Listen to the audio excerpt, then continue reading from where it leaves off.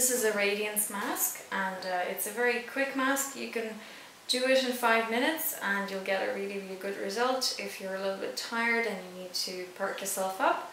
And we're going to use Spirulina and a little bit of water, and this is all we need. So we're going to open it up, and we'll probably get away with about a teaspoon, but we're going to do a little bit more just for the video, a teaspoon and a half. And we're going to use a little bit of water and mix it to the consistency of a paste. So I'm going to do maybe a teaspoon of water, or maybe a little bit more. And many antioxidants in this mask. And because it's just one ingredient and it's a powder, you can carry it with you anywhere. So make sure that you break down all of the little clots that form in it. Just mash it all up and have it quite liquidy,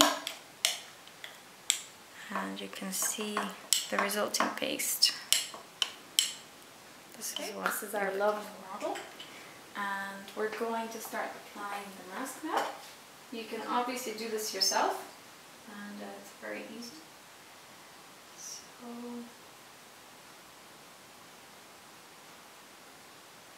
and you're going to get a very interesting effect.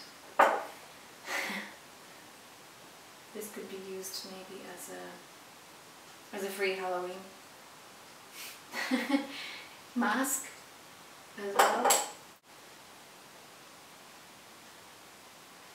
So you can leave this mask on for 5 or 10 minutes if you like. If you're doing that, I would recommend that you get a little bit of flax oil and put it on top of your mask. But you can also do this mask in the shower, and if you're doing it in the shower, you don't have to apply flax oil at all, because the steam of the shower will keep it moist and it won't crust over. If you're doing it in the shower, you can apply it around your eyes as well. I will show you that as well in a second. So we're going to get the flax oil and apply that on. This is to prevent the mask from getting dry. The more moist it is, the better you're absorbing nutrients from the mask. So I'll show you the flax oil afterwards, but I'm going to put a little bit on my hand. So just doing this, you can see it gets nice and light. I'm just going to dab it over. You can also use a hot towel over this mask if you like. Doesn't really matter. And the flax as well has a very nourishing effect on the skin. So this is not necessary, but if you would like to do that, you can do that as well. Okay.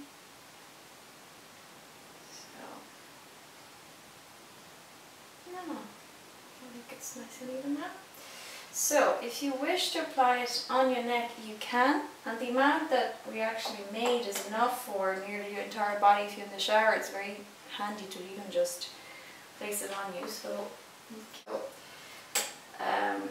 if you're in the shower, because there will be a lot of steam, you apply a very thin layer of Spirulina around your eyes. Like this, make it more watery. Otherwise it will start to crust over and it will tighten the skin around your eyes, and you don't want to do that because it's not a permanent tightening effect. The reason why it's not good is because it will keep on always stretching your skin and creating wrinkles under it. So you want it to be quite thin. So that's it. So you can open your eyes if you can.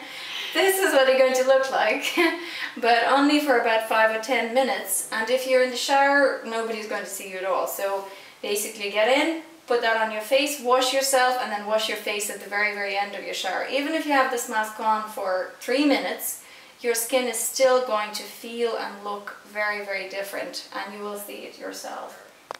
this is our beautiful model after the mask. And how do you feel? How did you find the mask? It's great. It's really soft and really nice.